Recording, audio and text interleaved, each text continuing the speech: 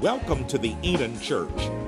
At the Enon Church, we endeavor to lift Christ, to seek the salvation of the unsaved, to foster a unity of faith, and promote a more excellent way of living. We want to welcome you into today's virtual worship experience. Tune in now to the virtual sanctuary, where we go to join Dr. Gregory L. Pollard and the entire Enon family. Good morning, and welcome to this another opportunity for virtual worship. I am most certainly excited and I am delighted that you're staying connected to us and your return happens to be our concern. Let me say that I'm asking you to continue to pray for all those persons who are sick, shut in, those persons who are bereaved, those persons who are waiting to be healed and delivered. I'd like to take this opportunity to express my sincerest appreciation to each and every one of you for how you've shown love to me and my family, supported me and my family during this time of bereavement. Most certainly, as I laid to rest my only brother, I laid him to rest on this past Thursday, and you were there. You were there before in the times of his sickness. I wanted to be responsible. It would have really been irresponsible had I opened the doors of the church, and I know that the floodgates, this would have been a full place. But there are you who looked at it and added comments online. Let me thank you for adhering to my request to ensure the safety of all of us. And that's really been the dynamics of what I've attempted to do throughout this whole entire pandemic.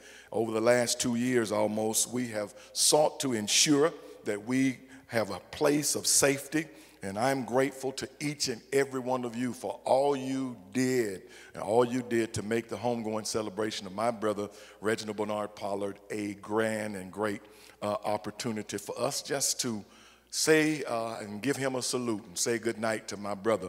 Let me say that I'm grateful for each and every ministry that was in place. Thank you, thank you, thank you. Thanks to all of you for your prayers, your calls, your text messages, the meals, your donations to the JLP Scholarship Ministry and to our church in memory and in memorial of my brother. Thank you so very kindly, and I am very much appreciative, and I am indebted to you because I believe that during this time that it becomes a reciprocatory process that we must undergird, strengthen, and hold and help one another. Let me say I also ask you to continue to pray for Deacon Tommy Townsend, who is gravely ill. We are asking you to pray for him. Pray for Mother Rita Coker, who is gravely ill and has been admitted to hospice. We are asking you to continue to pray for the two of them. Let me say congratulations to Sabree Cynthia Olatoson. Let me thank you, Sabree, for the commitment that you've shown over the years to the Atlanta Police Department. And so let me say that you, 30 years of service. She celebrated her birthday this month and then retired after a distinguished service of 30 years with the police department of the APD. And let me just say to you, Sabree, we love you and appreciate you. We've used you for many avenues to bless this ministry while you serve in that capacity. And now we salute you and we pray God's blessings over you. Let me say to you, if you're in need of counseling, you're in need of some prayer, you're in need of knowing the plan of salvation that God has for your individual life, let me just reassure you of an irrefutable fact that God has a plan for your life. He has a plan, and that plan is contained within his holy writ. And we want to show you what that plan is. If you would like to know the plan of salvation for your life, text Enon Salvation. If you're in need of prayer, text Enon Prayer. Or if you're in need of some financial assistance or some support, food, clothing, whatever you counseling, whatever you need during this time, just text Enon Support. And you can do all of that by texting those dynamics to the key that you see on the screen, the key number and the key word 54244, 54244. If you wish to join the ministry, most certainly that is an opportunity that many have taken because we have been in this pandemic and not been able to get in the sanctuary. You have joined the ministry by texting Join Enon to the number 54244. Join Enon 54244. We have members now all across the globe, and we are appreciative. Whenever you look in the comments, you'll see some of them commenting that they are now connected to the ministry in Virginia, connected to the ministry in Chicago, Philadelphia, all over, and we are excited that now we have a virtual church. I'm appreciative for that connection. Let me also say there are 3 dynamics that you can give: your tithe offering, Brothers Keepers offering, JLP scholarship, or Pastor's Love offering. Whatever you wish to do, you can do that by going to our website, going to the online giving portal, and sharing your gifts by using your credit card, or you can go and text Enon MG to the number 54244. Enon Mobile Giving 54244, or you can mail it to us at the address that you see on the screen, 3550 Enon Road, Atlanta, Georgia, 30349. Let me say to you, I am excited today that the Lord has deposited a word within us that I believe will resonate and revive your soul. And just stay tuned while we get ready. Get up in that house. Get up in that house. Come on. Get up in the house. Matter of fact, you ought to make some noise in the house. Get yourself together and let's go. Oh man, let's go to worship.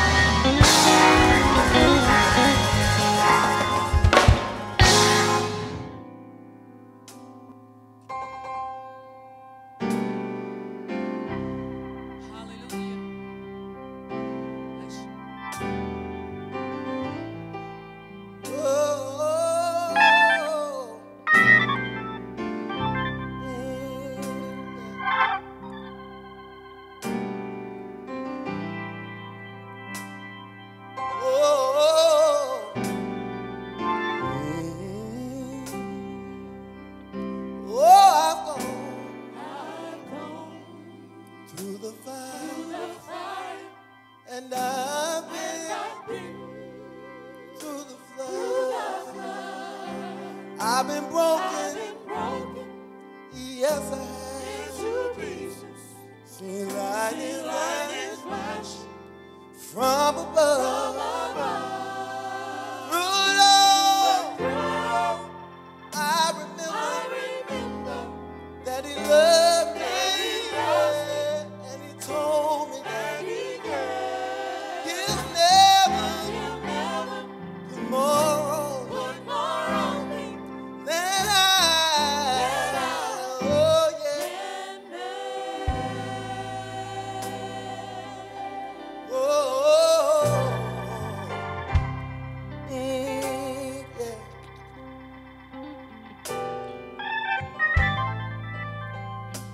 Ooh, with Jesus. Oh yes.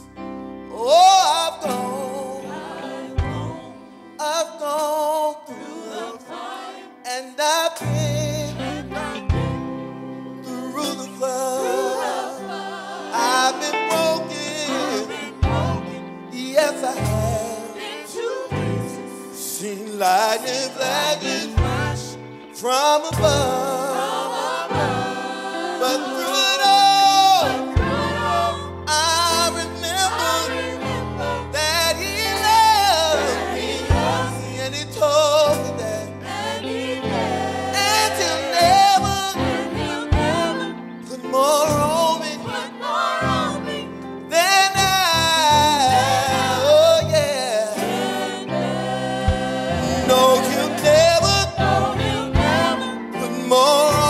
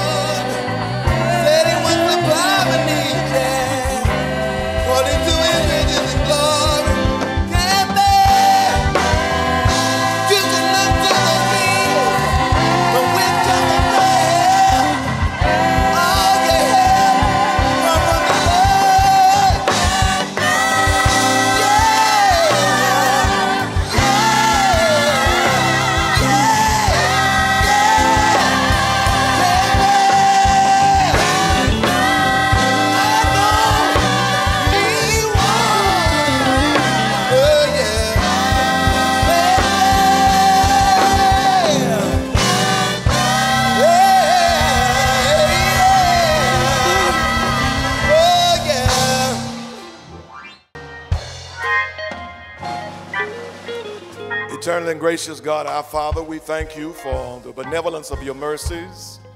We thank you for your kindness, and we thank you for how you blessed us with another opportunity to lift, to magnify, to praise, and extol your holy and righteous name.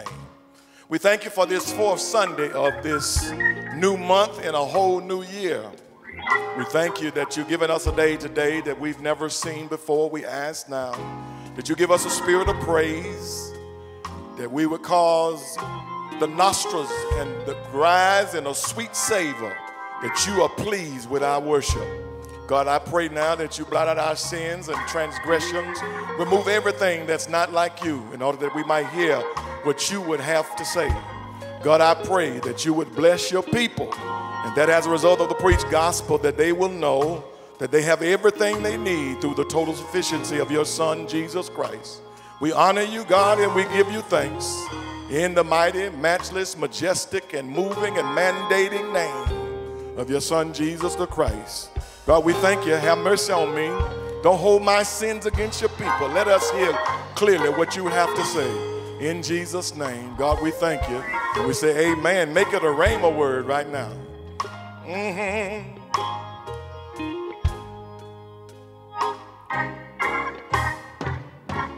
Jesus,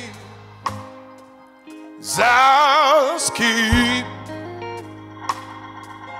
me near the cross.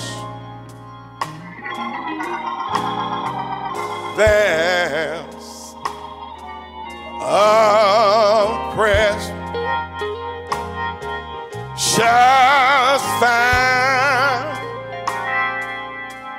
fountain, and it's freedom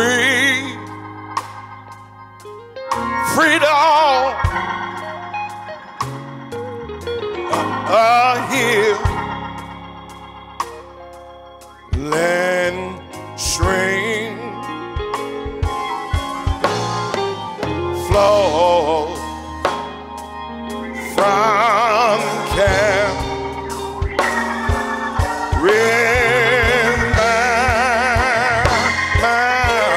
mountain. This is what I want to be. In the cross.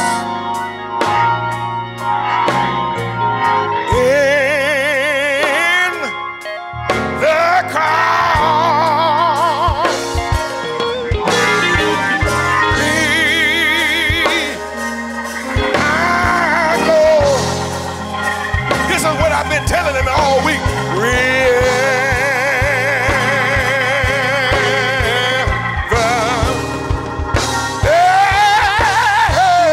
till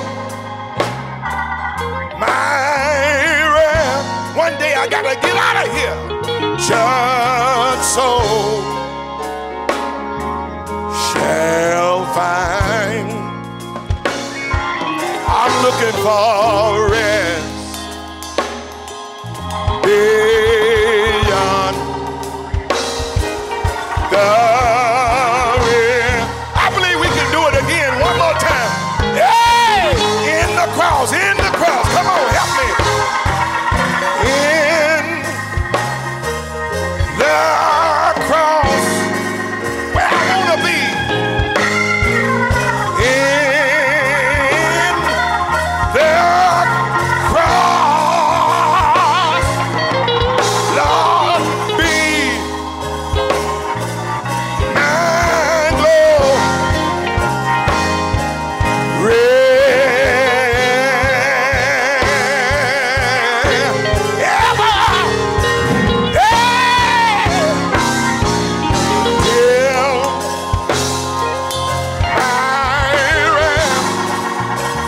My rapture soul shall find one of these days. Beyond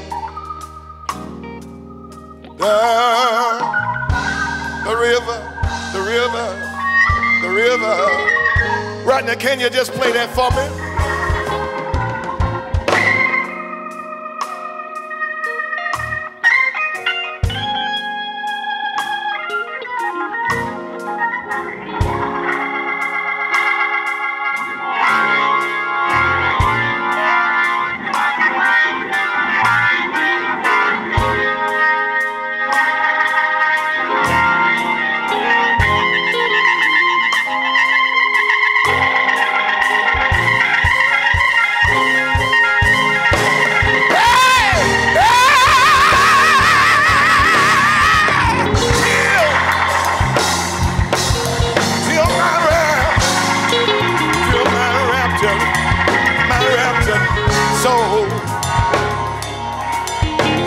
shall find. I'm looking for rest beyond the river.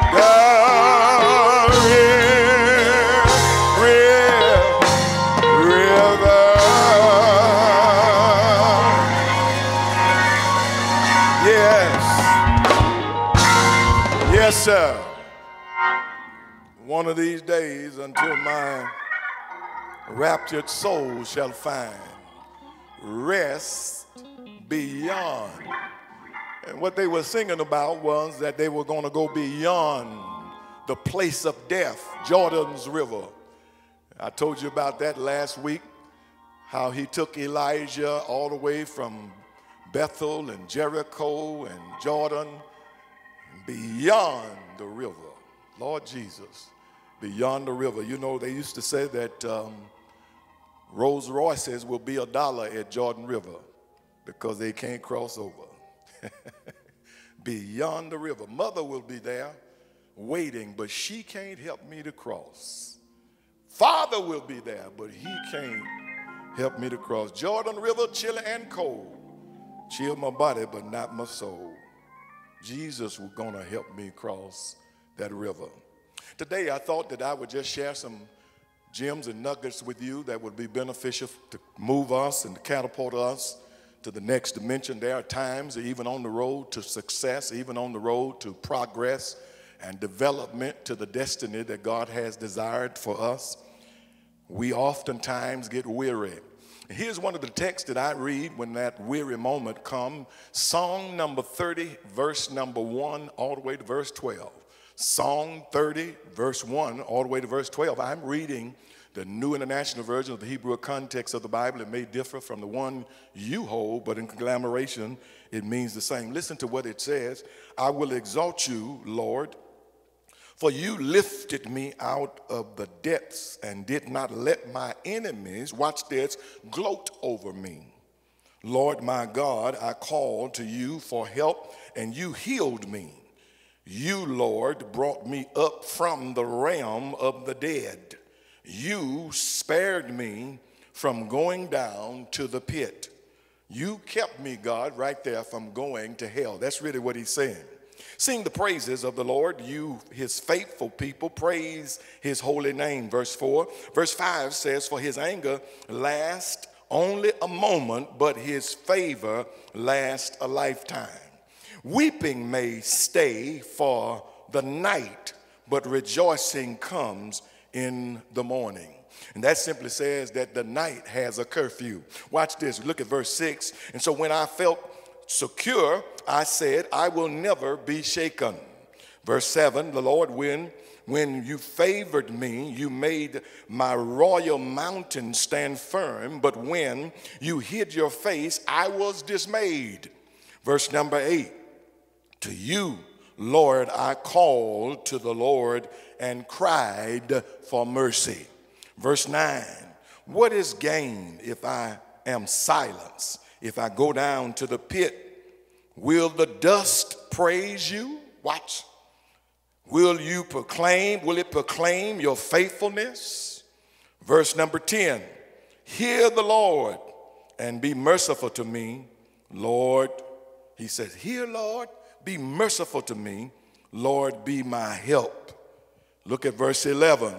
You turn my wailing into dancing. You removed my sackcloth and clothed me with joy. That's going to bless us later on. Here's the finality of the reading of verse number 12. It says that my heart may sing your praises, and I will not be silent. My Lord, my God, I will praise you forever. I want to talk about just simply about this, the God who turned things around. The God who turned things around. Let me just stand here and confess to you and say, ladies and gentlemen, after eulogizing my father, after eulogizing my mother, and this week after eulogizing my only brother, Now the sun somehow rises differently. Grief, ladies and gentlemen, is nothing more than an expression of love, and I often had to learn as a result of death invading the domains of my family. Long before that, I always taught that grief was something that you get over. But my mother told me 2 days prior to her moving from this place to a new place that there are some things that's going to happen that you will never get over, but you have to learn how to manage. And so grief is nothing more than an expression of love. And because it is, I don't ever want to get rid of the love that I want to express to my family. And so it is, I had to learn how to manage it. Ladies and gentlemen, the home of the late lamented Paul Laurence Dunbar, a noted African-American poet, is open to the public in Dayton, Ohio.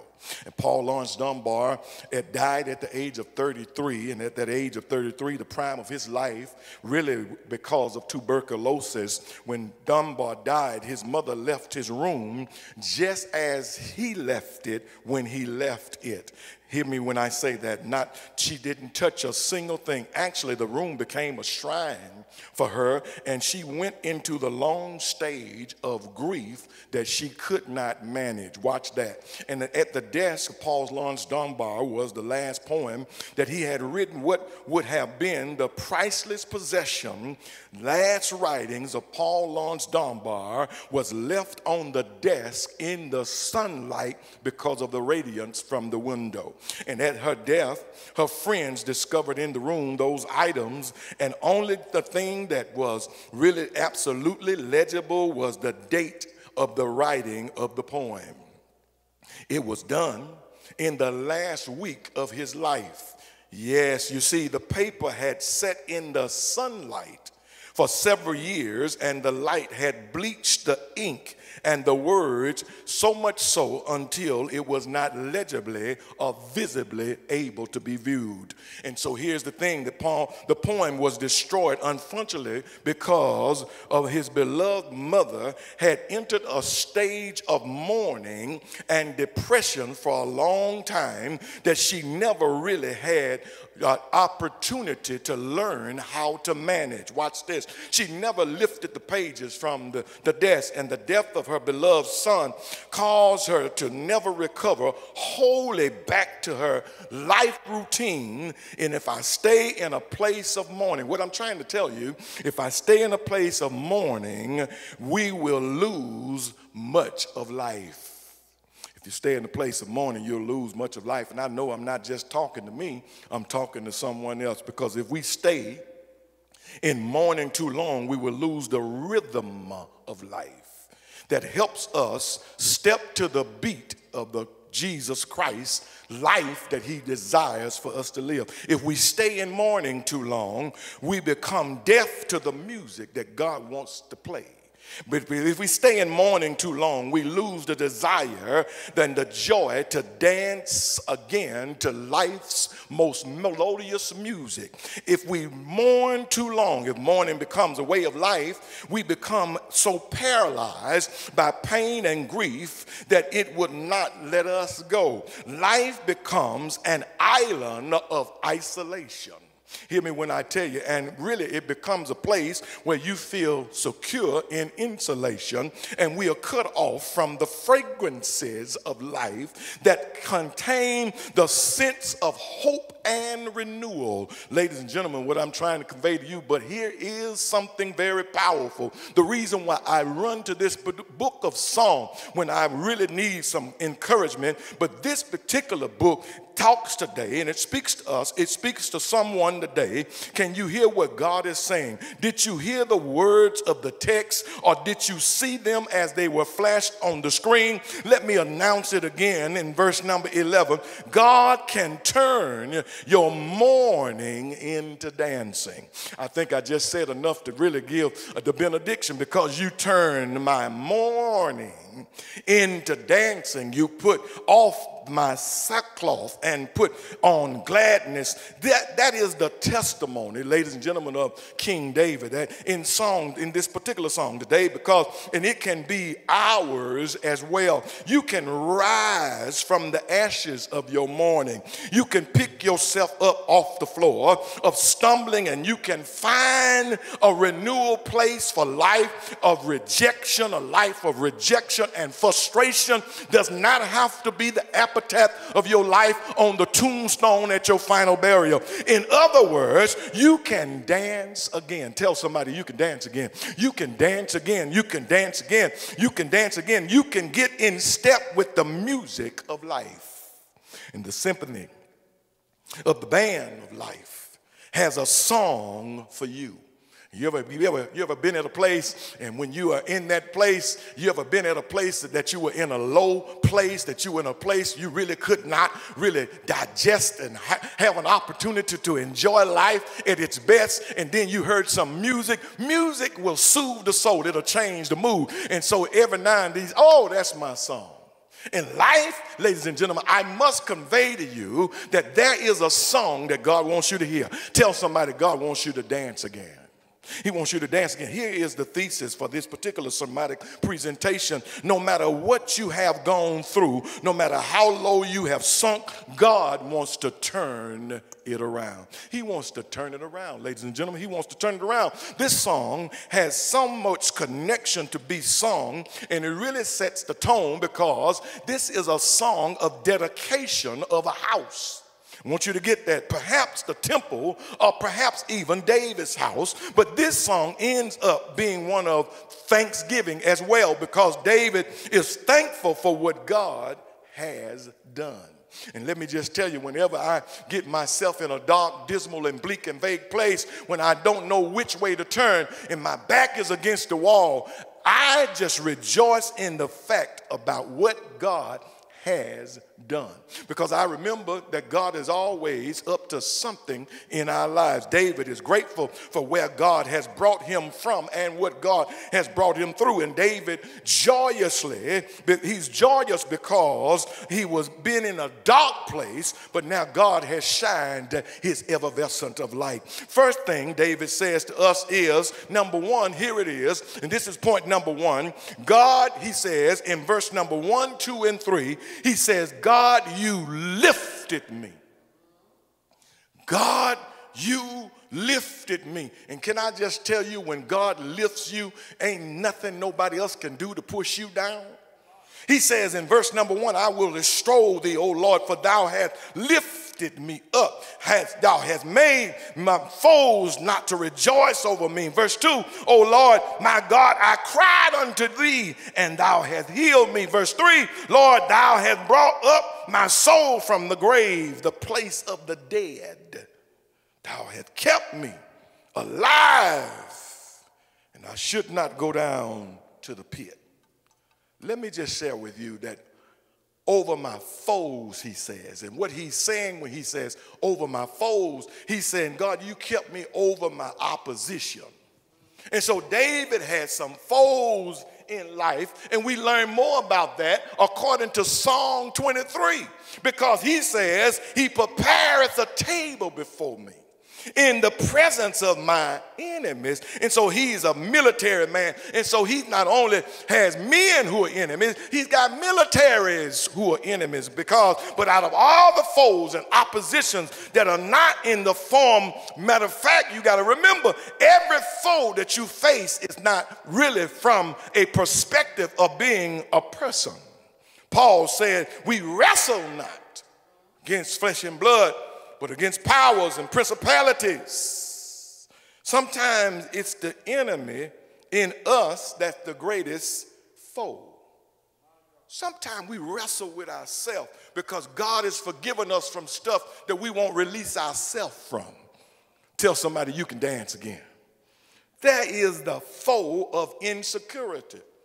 Not only the foe of opposition, but there's a foe of insecurity, believing that we are not good enough. Can I just tell you, you are good enough?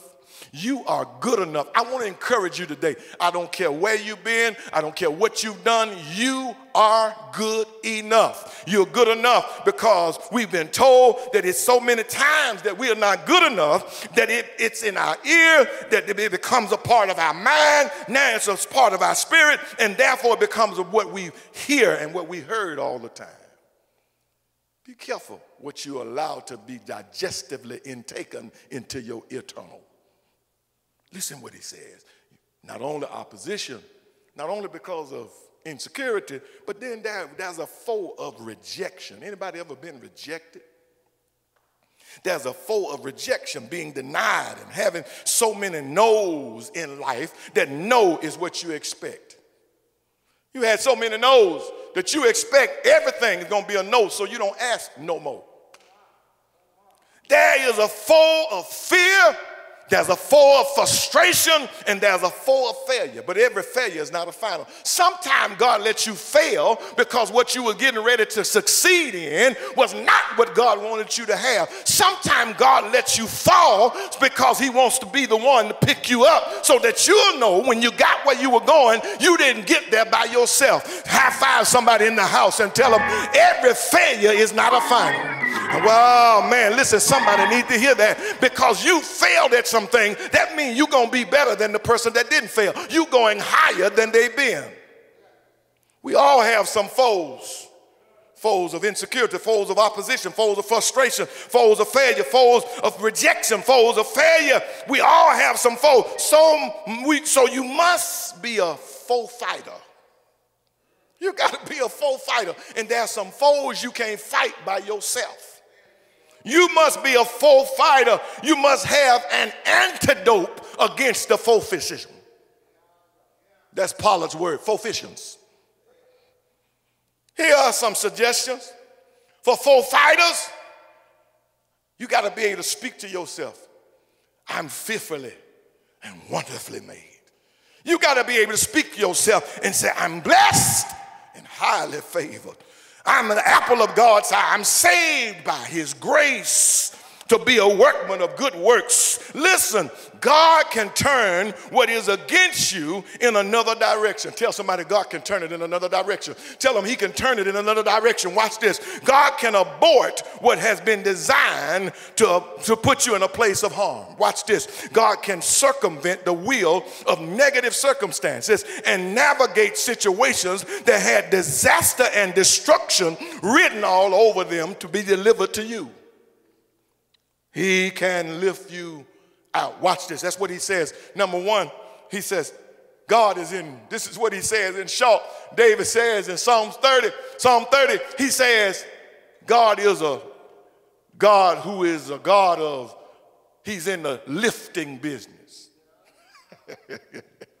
When things get too heavy, he's in the lifting business. He's in the lifting business. Touch somebody and just tell 3 people real quick. He's in the lifting business. He's in the lifting business. He's in the lifting business. Watch this. Now here's number 2. He can lift you out, number 1. But here's number 2. Not only can God lift you out, because see, here's the point. If I'm lifted out of this situation, because it's in the same area, and the demographics and the atmospheric process has not changed, he can lift me over this. But I'm still on the same surface. Watch. But not only can God lift you over, but he can lift you over.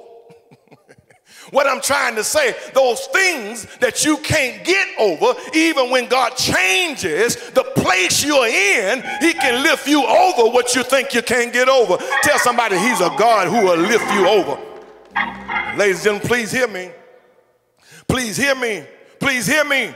When you are a child of God, there is no exemption from foes, fears, and frustration. Don't you ever think that just because you've developed a relationship with God that you're not going to be in a place that you're dealing with foes, fears, and frustration. God gives no exemption, but he gives encouragement. God gives no immunity for the factions of life, but God gives inspiration to get over, to get through, and to get beyond. God does not promise a life of perfection, but he does promise a life. He does promise a life of provision. So that means that no matter where I am, no matter what situation, God is going to provide because he can turn things around. Watch this. God has done a lot in your life that's been aiding and really been adding up. It's been aiding you to help things add up. It's all a setup so you could step up and make a difference.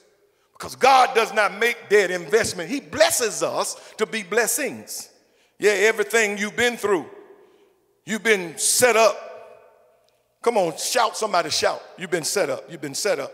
You've been set up. All the hell you've been through in your life that you didn't expect, you didn't anticipate, you didn't look for. You left home headed for one place and ended up somewhere else, something else on your mind, and you ran into some mess. And all of the heartbreak that you've experienced, mess overcome, the blessings you receive, the good people you've been connected to, the bad people you eradicated yourself from, all of that, God has been doing something just to set you up. Set you up. There were some things I went through in times I didn't understand what God was doing. Then I got to the mess that was on my path, and God showed me the reason I went through that is so I can handle this. Because in every life, there's some this and that. Watch this. Do you think you're still breathing God's air without purpose? That's a question. Let me drop that. Do you think you're still breathing God's air without purpose? When I stand here and do eulogies of loved ones and people who are part of this ministry, who are intricately a part and really moving components that really brings forth the success of the ministry, and then I realize that, God, you left me here to assume the responsibility because there's purpose in my life. I'm trying to let you know, I don't care what's wrong in your life. I don't care what's right in your life. For this moment, the good news is, though it all together, what God was using your problems, watch this, your places, and even some people to set you up. He was doing all of this stuff to set you up, set you up. God does not exclude us from afflictions, but he does provide assurance for our afflictions. In facing life's foes, whatever they may be, you have to put your trust on that which you believe and know that he is greater than any foe. Come on, somebody say that with me. God is greater than any foe, stronger than any strength, powerful than any presence, greater than any giant, more triumphant than any tragedy, able over every adversity, bigger than every burden, triumphant over every trouble. Growing up, I remember Lazare growing up, one of my heroes. His introduction was so awesome that his enemies became frightened because he was faster than a speeding bullet. He was more powerful than a locomotive. He could leap over tall buildings with a single bound, can change the course of mighty rivers, bend still with his hand. He was Superman. He was Superman, but he had a weakness. His weakness was kryptonite. Weakness, kryptonite weakened him. But the God I serve, can I just tell you that? Can I get a witness? He said he's a God that does not have a weakness. He doesn't have a weakness, and he has no kryptonite issues. I don't care what it is you're going up against. God has given you strength. You can press forward, and that's all you got to do. David had some historical context to rely on. This wasn't his first rodeo with Jesus. God had delivered him from a bear and a lion. He had delivered him from a jealous Saul. God had proven himself when he faced Goliath Can I get a witness? God had kept him when his son Absalom, his political prodigy son, tried to overthrow his dad's kingdom. God had given him victory over the armies that he faced. But when you think about what God has already done, how he has already proven himself, you can be encouraged that can I get a witness? If you're down, he will not only lift you, but he'll take you over. God will take you over. Let me make another point. Here it is. He places a conjunction in our seasons of life. Look at verse 5. He says, this is your favorite. Weeping may endure for a night. Now hear what he says. He said that weeping may come, but joy will come. Now, you don't need to know the discipline of theology by Paul Tillich or the doctrine of Demosthenes or anything like that. Just may and will are two words that really conjunctively don't go together. Weeping may, joy will. So he's saying that just in case you run into some issues, just in case you run into some problems, just remember, trouble don't last always. Because the God we serve is the God who can turn it around. Sometimes life appears to have nothing but a series of nights. Nights in this context has nothing to do with time of day, but it's a season of life. Preach, Pastor Pollard, because life has its seasons. And we see that in God's word because Ecclesiastes chapter 3 tells us that life has its seasons. Solomon, the wise man, uses the word time, but then it really talking about life in various seasons. He says everything there is a season and a time to every matter under the heaven, and a time to be born, a time to plant up that which is planted, a time to die. He says a time to pluck up that which is planted, a time to break down, time to build up, time to speak, time to be silent, time to mourn. This is where I'm trying to get to today, time to dance. Because God is not bound by time. He's not limited by time either. Is he in need of an extension of time? He oversees time. He operates on a different system. He's not paralyzed or penalized by time. He cannot be wedged or in a conjunction in the midst of one's circumstances. He says, weeping may endure for a night, but joy comes in the morning. In Genesis 6 and 7, God is grieving that he made man. He's literally repenting of his creative activity, because in verse number 8 comes Noah, then come Noah. Noah says, but Noah found grace. God's rescue at Christ's expense in the eyes of God. So when Paul was writing to the church at Ephesus in chapter number 2, verse 2, he talked about how they once walked following the prince of the air, the course of the world, how their passions were of the flesh, carrying out the desires of the mind and of the body. But then in verse 4 gets placed there. But God, who being rich in mercy, because of this great love with which he loved us, watch this.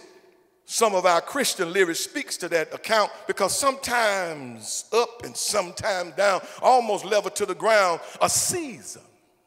Watch this. Trouble in my way. I have to cry sometimes. So much trouble in my way. I lay awake at night. But that's all right, because Jesus, I think you ought to just tell somebody, he'll fix it. Tell him he'll fix it, he'll fix it, he'll fix it. Weeping may endure for a night, but joy will come. Watch this. You got to believe that God has some joy juice for you that you can't get at the spirit store. I'll let that marinate. Because this joy that I have, the world didn't give it, and the world can't take it away. It may be delayed, but God has joy waiting for you. Maybe still in the stock room, but the package got my name on it. He can lift you out because he's in the lifting business. He can lift you over. Here's the final thing that I want to share with you.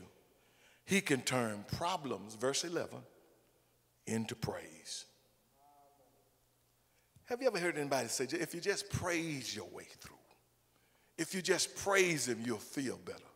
Because God inhabits the praises of his people. He can turn my mourning into dancing. That's what he's talking about in the text when he says, from sackcloth to gladness. Our faith is not faith that is removed from the calamities and casualties and crises of life. Our faith is not one where we do not befall miseries and mistakes and misgivings.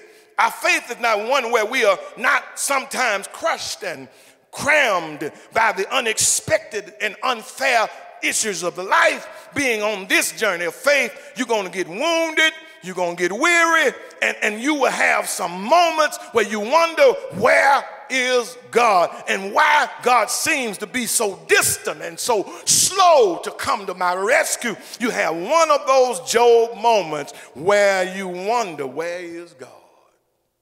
And you have those Abraham moments. God, let me help you out with your plan. You have those Abraham moments. Then you have those Elijah moments or Elisha moments. It's enough. I can't take no more. You have those Jonah moments where God, I ain't going. I ain't going that way. Here again in the verse, he can turn mourning into dancing. When you wait on God, through the pain, through the heartache, through the messiness of life, it may be all of that. Issues up, issues down. It may be hard and humiliating. It may be a pressurized situation. And you may be hurt and bruised and broken. But if you just wait on him and endure it all, he'll turn your mourning, I'm a witness, into dancing. In other words, your victimization will become victorious. Your trouble will become triumphant. Your tears will become a testimony. Your doubts will become your determination. Your problems will become your praise. Your grief will become your glory. He can turn things around because he will give you a new outlook. He'll give you a new uplook. Because even when the outlook is gloomy, the uplook is always glorious. He is God. He is the great I am. And let me just remind you before I leave you, he is God all by himself. And if you trust him, there's nothing God can't do. He's the great redeemer.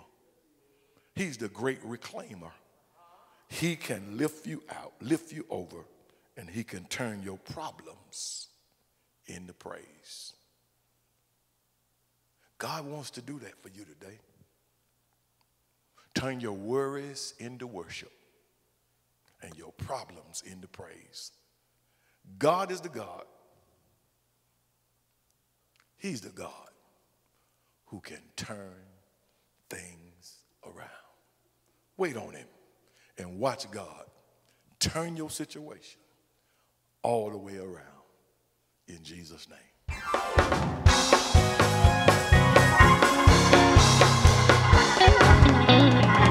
Trouble was in my way. Trouble in my way. I had to cry sometimes. I had to cry sometimes. So much trouble. Trouble in my way. I had to cry sometimes. I had to cry sometimes. I lay awake at night. I lay awake at night. But that was alright. That's alright. I know that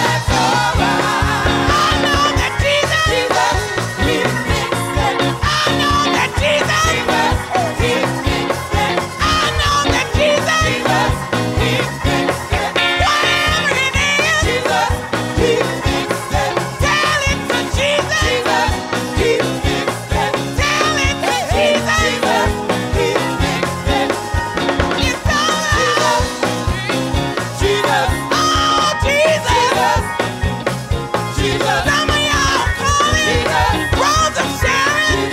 Some of y'all call him Prince of Peace. Some of y'all call him King of Kings. Some of y'all call him Lord of Lords. Some of y'all call him Jesus. Some of y'all call him Jesus.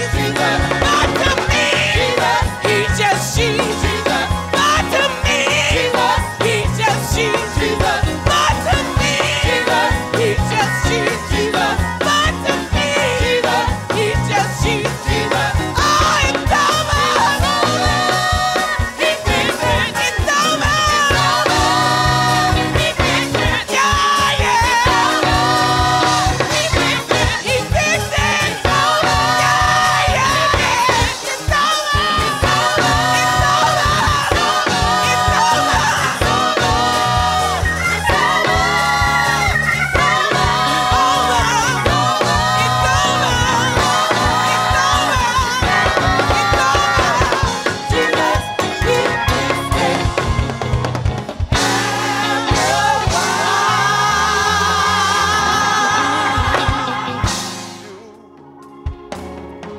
Sooner or later, it's gonna turn in your favor.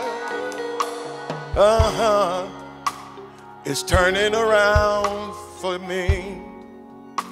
Can I just say, around for me? Around for me. Yeah. It's turning around for me. Turn around, turn around.